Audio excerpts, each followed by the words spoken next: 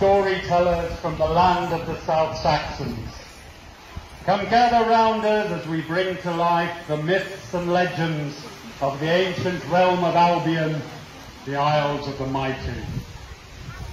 Draw near as our tale begins, a tale old when the Romans came to our lands, a tale of cruel ambition and power of the sword, a tale of desperate defence and the power of magic, a tale that's echoed through the ages to this very day. This is the legend of the King's Men. There was once a mighty warrior king, rich in ambition and hungry for power. He gathered together his toughest men and set out to conquer the neighbouring lands. Soon they came to a small village, an unprotected hamlet, ripe for the taking. Driven by greed, the king sought to claim its spoils for his own. As the war band approached the village, yet fearsome battle cries grew ever louder, and their clashing swords rang out in the night.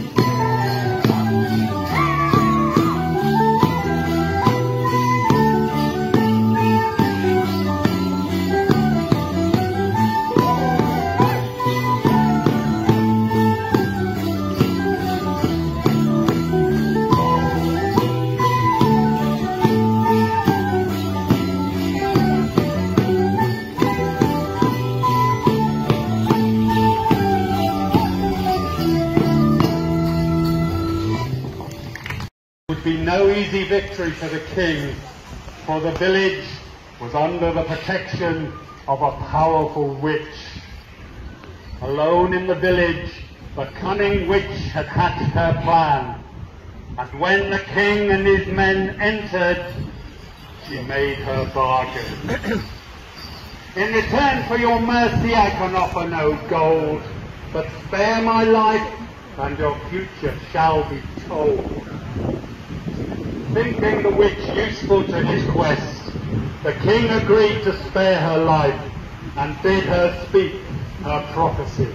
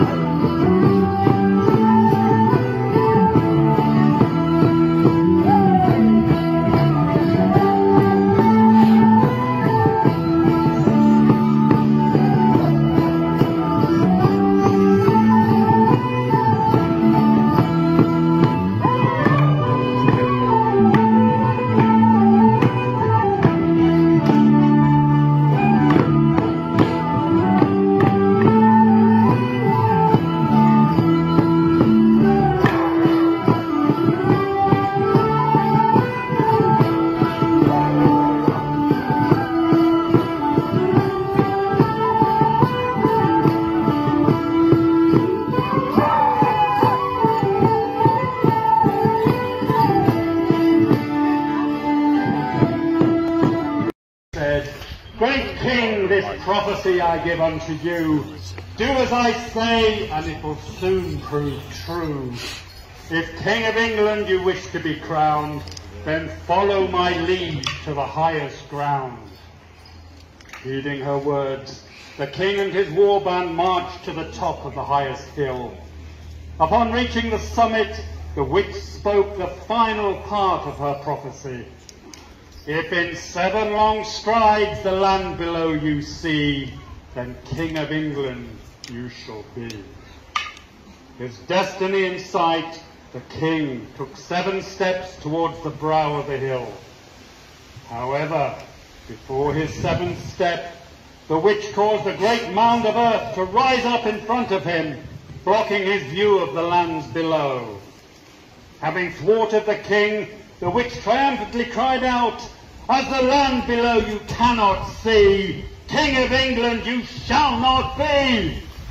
Realized he'd been tricked, the king commanded his men to strike the witch down.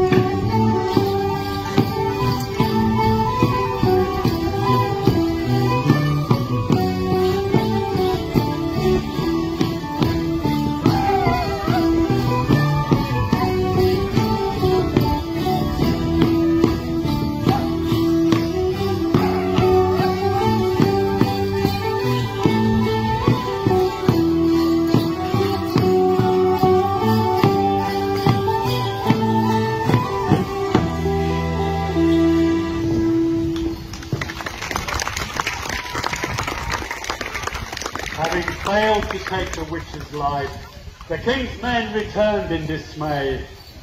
Despairing at yet another setback, the less faithful knights whispered of rebellion and made their move to overthrow the king. The loyal knights jumped to the king's aid and fighting broke out amongst the warbands. Watching on, the witch cast her final spell. Rise up, stick, and stand still, stone, for King of England there shall be none. O king and your men, grey stones you shall be, and I myself an elder tree.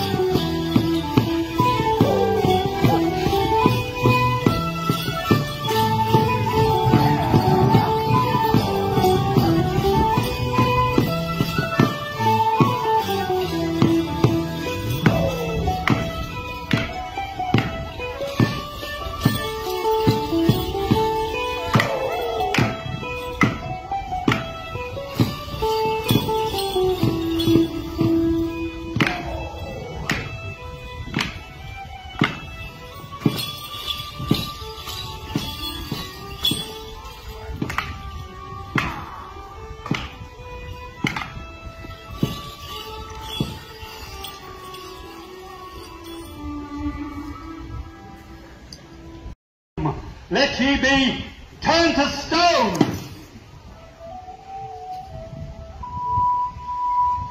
And so the witch was left all alone amongst the stones. She danced slowly around the whispering knights.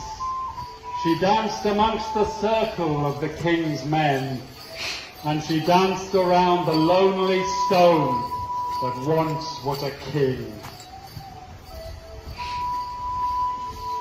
And to this day, the king stands there all alone, and his men stand in their circle, and the whispering, treacherous knights huddle together. And somewhere hidden amongst the nearby thicket is the witch, resting in the guise of an elder tree.